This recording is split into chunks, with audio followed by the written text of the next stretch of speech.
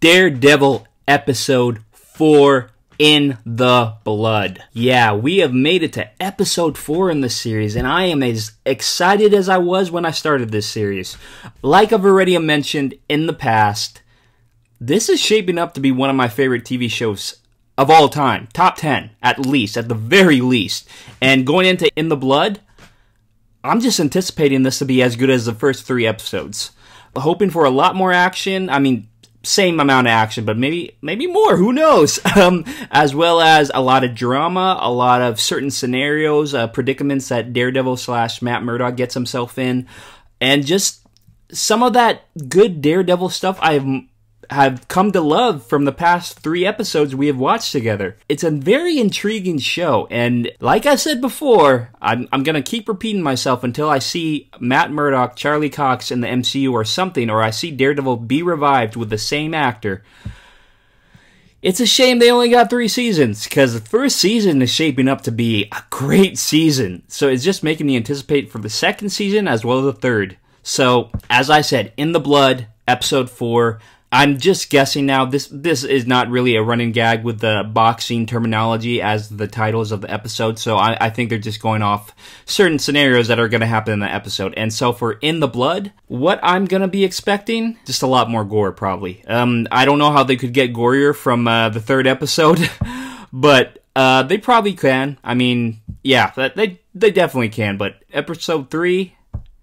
that scarred me a little bit. When Healy stabbed his eye through that stake and it went through his whole freaking head.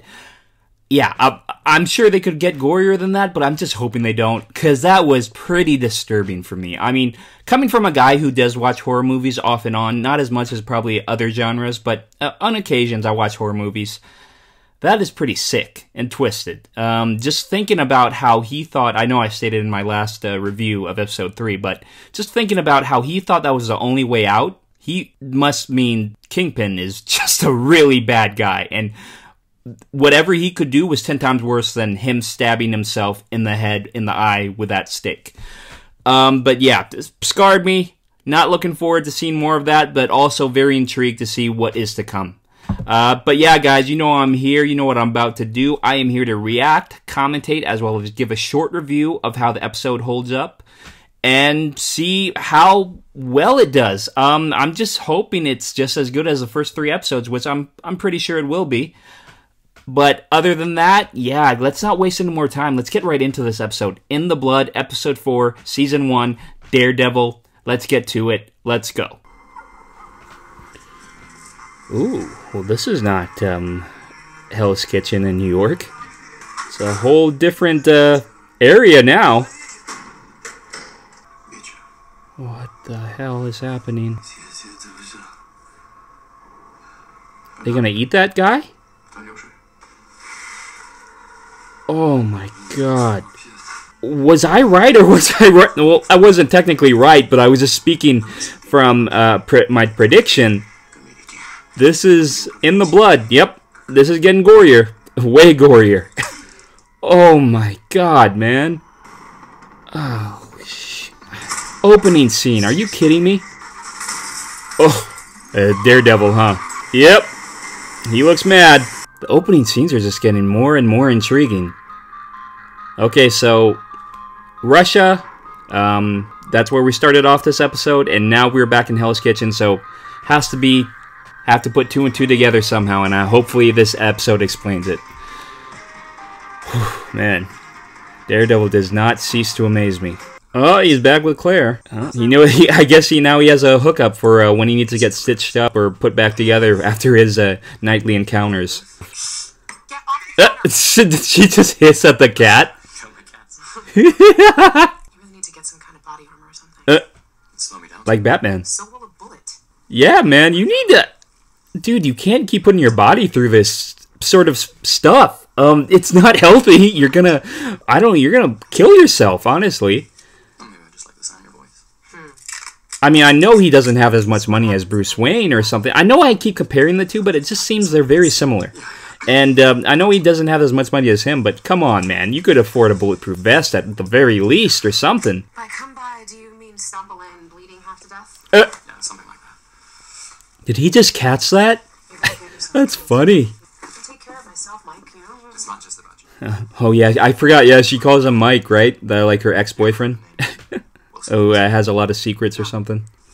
Nothing on the internet. Not one mention of Fisk. Maybe whoever gave you his name was lying. Would have known it was. No, I don't think he was lying. From what we saw in the last episode of him taking the easy way out, yeah, I don't think he was lying. Hopefully nobody sees him walking out of her apartment. What's this now? It's like a chop shop? Oh, it's one of Fisk's. Yeah, and the Russians. It's one of his other businesses, probably low-key businesses. Looked like they heard. There was a complication. Do you know what he was asking? He was asking about your employer. Huh. Daredevil is catching up.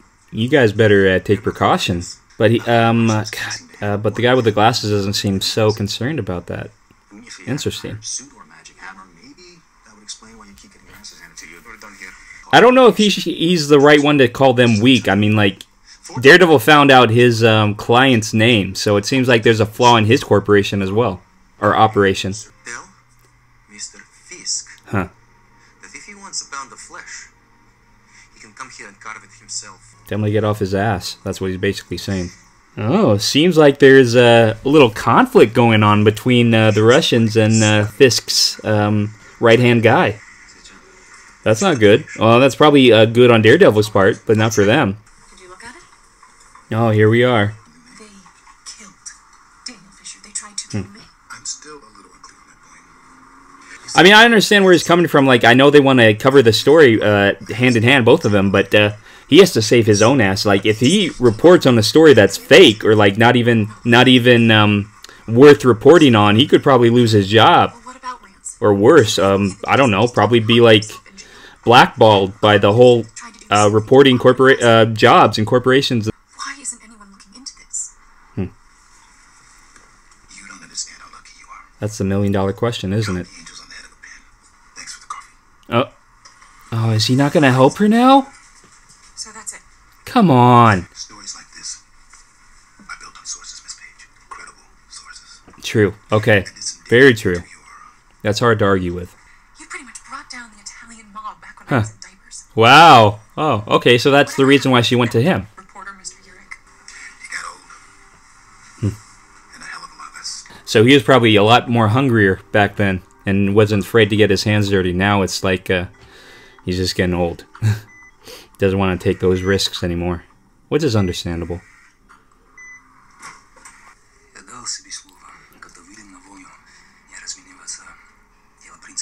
Dude, they're gonna kill this guy. Oh my god. Dude, no loose ends, I guess? Oh god. Damn. He's good night. They're not gonna have to worry about him anymore, are they? Oh shoot! Oh, they're not gonna kill him! No, that was like an adrenaline thing, you know, like where you put it in them and it's supposed to bring them back to life for a little bit. Kind of like in Pulp Fiction, where John Travolta stabs Uma Thurman in the breastplate to bring her back from that cocaine overdose. It's Daredevil. Dude, I already knew that, though. Shoot. Hola. Oh, no. Is he gonna get kidnapped? No, please, don't kidnap that guy. He's so innocent, I feel. But they just broke into Claire's place, huh? That's why superheroes always gotta wear masks, so they gotta protect the ones they love. What movie was that from? That was from a superhero movie. Why am I blanking on that? I know it, too. If it's Batman or something, I'm gonna be mad that I forgot that was in there. But I know it's from a superhero movie, that line.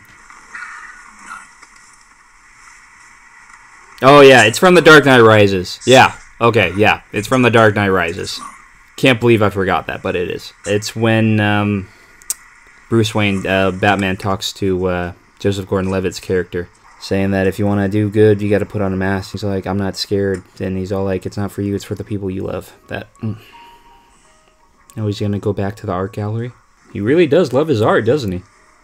Well, hello there. Oh, is he back for her? How are you enjoying Rabbit in a Snowstorm? I hung it in my bedroom. It's the last thing I see every night. That's either very romantic or very sad. I like to tell myself it's the former. It's the former. Yes, I was actually wondering if you cared to join me for dinner. The only one working here tonight. He's kind of awkward, isn't he? You're not going to offer to buy every painting in here so I can close up early? I think I actually tried that once. can be bought. Isn't worth having. Wow. Oh, I kind of agree with that line. Fist spitting some game right now. I'm partial to Italian. Oh, so they're kind of giving him more depth than the Michael Clark Duncan version in Daredevil with Ben Affleck, the 2003 version. So they're kind of humanizing him. That's kind of interesting. I'd like to see more of his character then now, because I thought he was just going to be a big baddie, but him going out on a date with Vanessa, I think her name was. All right, so we're kind of seeing a different side to Fisk. Oh shoot. Nobody's safe. Nobody's ever safe. Mom wanted me to be a butcher, you know that? Oh, not the butcher story. I said, no, Mom, I want to be a lawyer. No, not the butcher story. That means he's said this more than once. Bailing out a pissed-drunk electrician who nearly burned his house down. Let's cross. What if we're doing this all wrong? What? What are Simon and Zach was the way to go. You hated interning now. Hey, being broke. See, this is something this is a battle I have with myself. I know money is a lot. It means a lot in this day and age. But don't you think, like, going to a job every day, day in and day out, you should go to a job that you actually enjoy doing? I know money is important, and maybe for the time being, maybe just do a job that pays very well for the time being, but in the meantime, maybe in the future, try to get a job that you could see yourself doing for the long run. I believe life is, you're supposed to be happy, and why not go to a job that actually makes you happy? So Foggy's not happy being a lawyer. I don't know then. Ah, shit, they're stuffing her in the freaking trunk. Come on, man. How cliche can you be? Oh, she's sketching the person. This is how you get caught. He's helping her then. You're right. The woman in the white blouse. I thought, Jesus. Jesus. You're such an amateur. But they aren't bidding either. Win something. Win something. The smaller lots. I don't have any money. Figure it out. Figure it out. Yeah, you don't want to give yourself away like that. Oh, he's actually helping her, though. That's okay. Oh, and he's gone. Like, Daredevil. He's right, though. You're going to stick out like a sore thumb if you're just there writing stuff down at an auction and not even bid on anything. Oh, he's on a date now. Just from looking at him right now, he seems like he might have anger management problems. When I was a kid, I used to dream what it would be like to live somewhere far away from Hell's Kitchen. Why would you want to live away from New York? New York's awesome. What made you stay? I didn't. When I was 12 years old, my mother, she sent me to stay with relatives. Damn, giving her his whole life story on the first date. Very trusting. But you came back. I realized that the city was a part of me, that it was in my blood. He's almost unrecognizable from his role in Law and Order and like other movies because he has facial hair on the top of his head, and just like, God, he looks totally different. I told you I don't know who he is. Oh, shoot! God damn! Just say the fake name you gave him, Mike. Oh, God. This is gonna be a badass moment, isn't it? I'm ready for this. Dude, you're not gonna get him. He's too good. I have been so intrigued by Daredevil and Batman lately. I don't know why, because after watching these episodes, it's just I see so many similarities, except for, like, you know, the billionaire part with Bruce Wayne. But I've been looking up some stuff on YouTube about, like, how who would win in a fight, Daredevil or Batman, and it seems like the majority think Batman.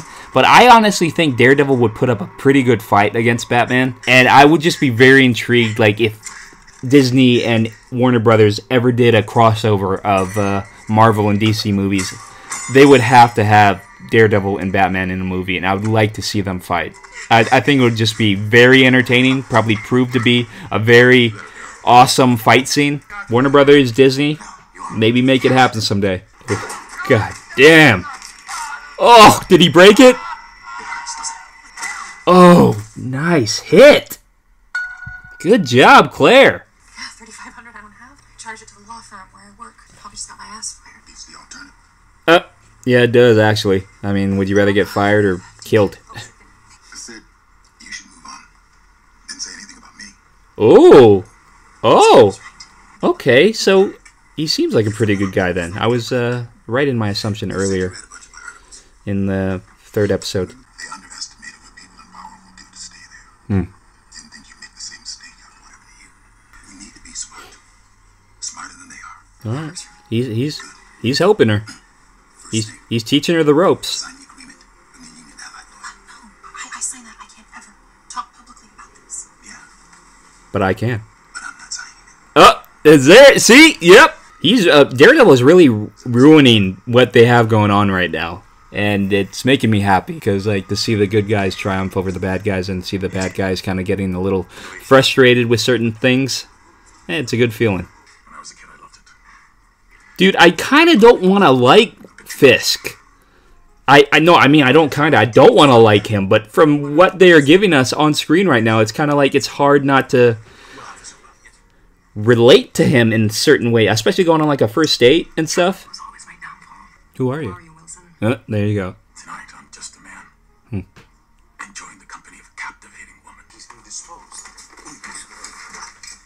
Need to go. Now, I'm sorry. I want to tell you, my brother and I, we gratefully accept. Wesley will take care of you. Oh my god. Did you see how many people got up as soon as the Russian guy went into the room? That's how many people that he has backing him up. Like bodyguards and just his entourage. Charge it to the office, but don't freak out. Okay, I got a thing. Some money coming in from. Ever tell you my mom wanted me to be a butcher? Sorry for getting you into this. Exactly. Yeah.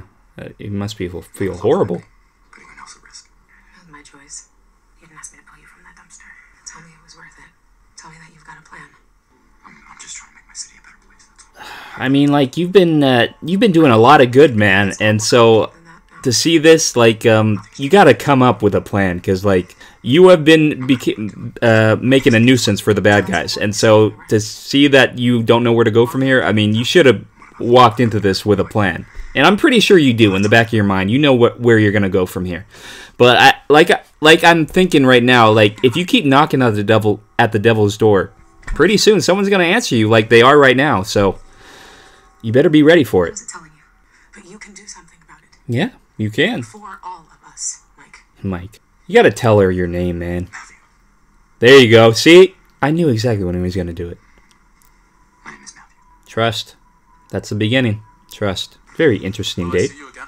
And I'm sorry that our night went sideways. He looks mad. But hopefully he doesn't flip out. enjoyed our time together very much, Vanessa. But yeah, I don't want this to end for him, because he might take it out on Daredevil. And that's bad for Daredevil. Just tell me, I promise you won't see me again. God, all this happened on the first date. It's a big red flag. Don't know how I feel. Oh, then you'll see her again. Dude, is he gonna cry? The man in black came before a minute finished. The Man in Black. So Johnny Cash? Why are we stopping? They're gonna kill him. The past is etched in stone, but it isn't. Oh shoot, they're gonna kill him. Poor guy. Well, not poor guy, he's a bad guy. But I mean, like, he doesn't know what's gonna come here. I'd like to have a word with you. Oh, okay, maybe not. They're not gonna kill him. Or they are. Yep. Oh shoot. Yeah, he's not taking it out on Daredevil. He's gonna take it out on this guy. So his date didn't go well, and he's gonna take out all his frustration on this Russian guy. Oh god, Fisk is gonna kill him. All right, the humanization is going away now. And the guy with the glasses just sitting there. He's all like, "Yep, I've seen this before. I know what to do to stay here." He's gonna crush his head in the door, isn't he? Oh no! Come on, man! Come on! This is just overkill. Daredevil has a handful with this guy. What about this? Throw him in the river. Take what's left of him and send it to his brother. Oh shh! He'll start a war. I welcome it. I'm counting on it. He doesn't even care. This escalated really quickly. Damn. Damn. The endings of these episodes, man, there's something else. Episode 4, In the Blood, Daredevil, Season 1. Yeah, not even gonna say it. It just did not fail to disappoint. This time we got to see a kind of an in-depth look, finally, at Wilson Fisk, aka Kingpin, and we got to see him go on a date, which was really interesting, because that was not what I was going to be expecting for his first introduction into the series. And they didn't wait too long to introduce him, which I'm pretty happy about, because I had a huge feeling, because I knew Fisk was in this show. I just didn't know if he was going to be the big baddie or he was going to be like a side character. But yeah, I already knew that he was going to be something interesting. And yeah, it did not fail to disappoint, especially with the way they introduced him on that first date, him getting intrigued by that woman, Vanessa, I think her name is, who sold him the painting in the end of season, or episode 3 of season 1. So he went on a date with her, he asked her out, and she agreed, and that's where we got to finally see him interact for the first time. And I'm just pretty curious about his backstory, honestly. I mean, I feel like they kind of explained it, especially with him as a kid and wanting to get out of Hell's Kitchen, him explaining it to Vanessa. So we kind of got a little gist of his backstory as a young child. And I just want to know how he became the Kingpin he is today. And I feel that will be explained in further episodes, which I'm looking forward to. But finding out that he is very humanized in this episode as well, because I was not expecting that, to be sympathizing with him in certain ways, but then by the end of the episode we got to see him take on that persona of Kingpin, especially with beating that Russian guy to a bloody pulp by slamming his head against the car in the door. So every ounce of sympathy I had for him from that date he went on with that woman, it kind of went out the window after that encounter with the Russian. Because I understand why he was mad. He was mad that he interrupted his lovely date with that woman that he so happily really likes. And so I guess he just really took out all the frustration and anger of that guy who interrupted his date out on him. I was not expecting that, though. I expected the Russian guy to die when he was in that car with his right-hand guy with the glasses. But I was not expecting that. I was not expecting, because once the guy said, the guy with the glasses, I said his name before, I'm just blanking on it right now, but the guy with the glasses, when he said that Fisk wants to talk with you, I thought, oh, maybe he's not gonna die. And then, as soon as the door opens, the Fisk pulls him out of the car, and I know shit's not gonna be good for that guy. And it totally wasn't. But yeah, I think my biggest like from this episode would have to be the introduction of Fisk and how they chose to introduce him and how he was brought into the scene of the Daredevil universe for Netflix. And I enjoyed it. I was not expecting that. I was expecting more so of the Michael Clark Duncan type of Wilson Fisk we got in the 2003 movie Daredevil. But even though he is similar to that in the brooding, kind of aggressive, killing people way, like choking them out, like beating their head against the car and just ripping their throats out from them, like we saw in the movie. Yeah, I like this portrayal of Wilson Fisk so far a lot more than what we got in the Daredevil movie in 2003. Nothing against Michael Clark Duncan's portrayal. It was perfect for what the movie was, and that's probably how it was written for him to be portrayed, Michael Clark Duncan. But no, good job on his part, but I'm just saying I appreciate this portrayal more. It just seems more in-depth, more gritty, more intriguing, more, I don't know, like I said, humanized. It shows more development in the character, and it just shows that it's not kind of like a one-sided character, and he's just not very relatable. I don't know, like, you know, Marvel has this problem where the villains are always the low point of Marvel movies, and that has happened in a lot of movies, except probably Josh Brolin is the one exception to that. There's a few exceptions. Like, honestly, my favorite villain in the MCU is Vulture, played by Michael Keaton. I think that was a great portrayal. I related to him in a lot of ways, and I think that's the best way to make a villain very appealing to the audience, is if you can relate to him and you understand why he's doing these bad things. And so, even though Vulture really wasn't a killer or like a bad guy for any of that reasoning behind the name bad guy, he wasn't really a brutal, bad, crazy, chaotic guy. He was just a guy trying to look out for his family the best way he knew possible, and the best way he knew possible was to scavenge goods that were not being used by the higher-ups and just steal them and take them for himself and sell it on like the black market or something like that. So I understood that he was just trying to look out for his family, and I could relate to that probably, because like I would want to look out for my family as well in that certain scenario. Yeah. And I can feel as we get introduced to more of Wilson Fisk, we will probably see a more developed Wilson Fisk than we got in the movie, and I'm really looking forward to that. I think he is the highlight of this episode, and I'm just very intrigued to see more of him in further episodes. I'm gonna have to say his name, because I think it's just brutal that I cannot say his name, the actor. Let me try saying his name. It's just very hard for me, his last name especially. Vincent D'Onofrio? I know I'm pronouncing it wrong. I'm gonna have to look it up later and hear the correct pronunciation. But I like I've said, I've seen him in so many stuff. He's been in Law & Order, Men in Black. I think the most recent movie I saw him in was Chips. It was an HBO Max streaming movie, and I thought, why not? And it was kind of funny. I didn't hate it, but yeah, he was in that movie. He played the bad guy. And yeah, Vincent D'Onofrio. Great portrayal of Wilson Fisk. An excellent actor. I feel like he is overlooked because I've seen him in so many character roles, and I think this guy can just play any role that is given to him, and I think he's a really underrated actor. But props to him. So far, he's doing a great job at portraying Wilson Fisk / Kingpin.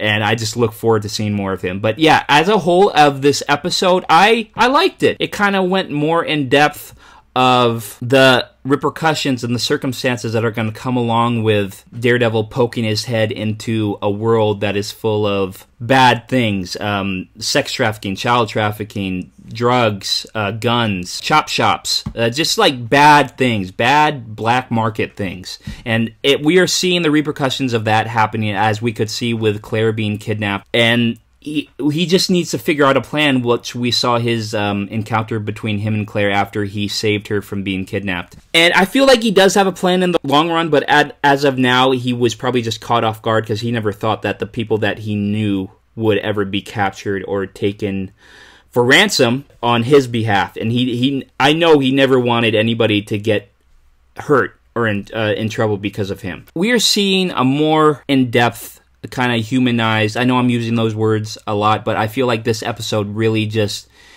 is making Daredevil seem like a realistic character, a lot more realistic character than we got in the movie. And these certain circumstances, situations, it could happen to anybody. And so that's why I really like this show. It's just because like I could feel like Daredevil could be real. In a certain way, I feel like Daredevil could be a real life character.